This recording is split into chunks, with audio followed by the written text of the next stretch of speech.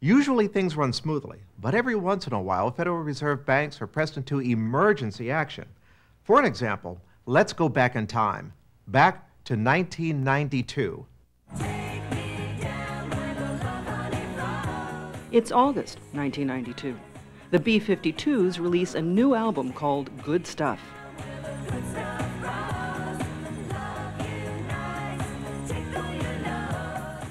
In Minneapolis, the Mall of America opens for business. With 300 stores, it's the largest shopping mall in the country. Meanwhile, a major hurricane is moving directly towards South Florida. We expect that the storm is going to be in our neighborhood here by early in the day, Monday. Monday, August 24th. The storm hits with full force, carrying winds that reach 160 miles an hour. Local airports are shut down. Most of the area is without power. In its wake, devastation that is nearly total. All your life savings, right? Yeah, all my life savings.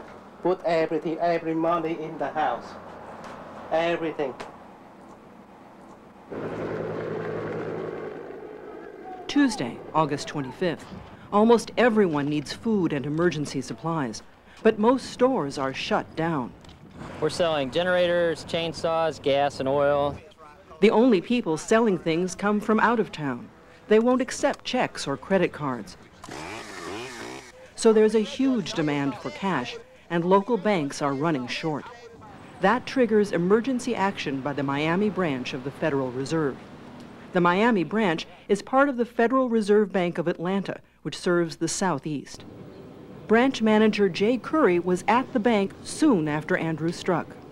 We started calling all the financial institutions and talking with them, letting them know that we were in business and wanted to ensure them that we heard they may have a cash shortage, that we had cash available, and we would do whatever possible to get that cash to them based on their need. Local banks have an account with the Fed. They deposit their extra cash and the Fed credits their account. In normal times, the local banks ask for cash as it's needed. In this case, it's needed immediately and in great quantity. Bob Jensen is vice president of the First National Bank of Homestead. People literally had to walk out of the lobby with somewhere between $3,000 and $5,000 in cash, and many people needed far more than that and got more than that. If you didn't have cash, you didn't have nothing. Absolutely nothing. Butch Sullivan owns a service station in Homestead. The town was hit especially hard. There was no water, no phone service, no electricity. Just to buy ice, residents had to drive out of town and wait in long lines. Butch Sullivan needed an emergency generator. You had to pay $2,000 or $2,500 cash. No credit cards, no checks, cash. They wouldn't accept anything. Back at the Fed, Susie Fernandez and Ana Vieira were in charge of shipping cash to local banks. Tuesday, August 25th, was the busiest day on record. 99 million was paid out that day. It was a very, very heavy day. Hectic. Everything was done like manually.